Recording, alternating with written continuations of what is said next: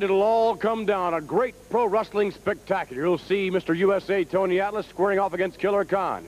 S.D. Jones meets the body Jesse Ventura. In the six-man tag team match, Pat Patterson, Tony Garea, Rick Martel meet Lou Albano and company, Mr. Fuji, Mr. Saito. From there, among the many other great matches, the two no-holds-barred affairs. What with Pedro Morales and Greg Valentine and the Brass Knuck Street Encounter? And we're going to find out who's the better man there in the bitter feud ending this Monday night in the Garden.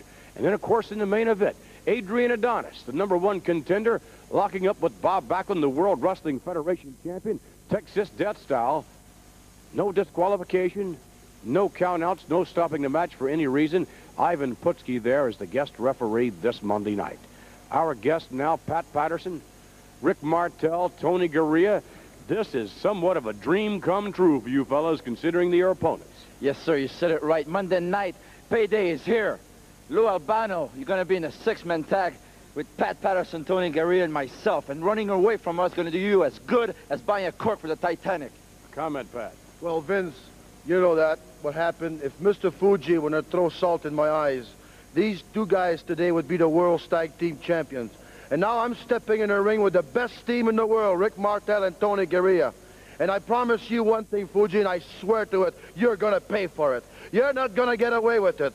And I'm not worried about Fat Lou Albano or Mr. Saito. Martel and Garea are going to take care of him. I'm worried about one thing. I want to take care of Fuji, and I'm going to do it. Best of luck to Tony Garea, Pat Patterson, Rick Martel. Thank you for joining us. Thank you, Vince. Scheduled, ladies and gentlemen, in a moment to join us will be the World Wrestling Federation champion, Bob Backlund. First of all, congratulations on your recent victory in Hawaii, but that now... wasn't the important thing. Now is the important thing. Madison Square Garden's the most important thing to me in the world, Vince. And on my mind now is Adrian Adonis.